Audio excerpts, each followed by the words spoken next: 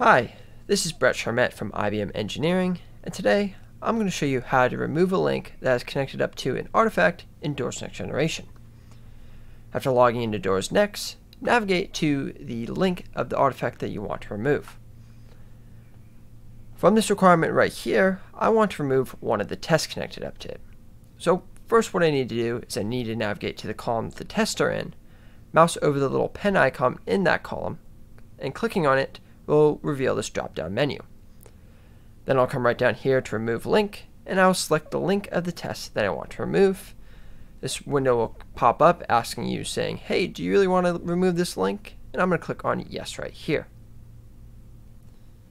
Now, if I just remove that by accident, say that I want to add it back, all that I need to do then, again, is mouse over the pen icon again underneath the column for the type of link that I want to add, click on Edit Links, go down to Edit Link right here, and then I can search for that test again.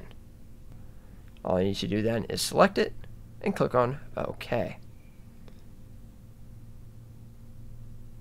Now that test has been added back to the requirement.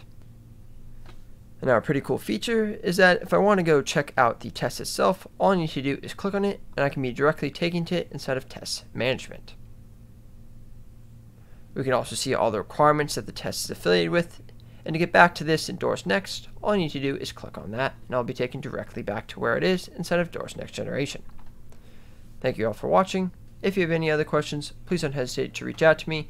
You can find my contact information in the description below.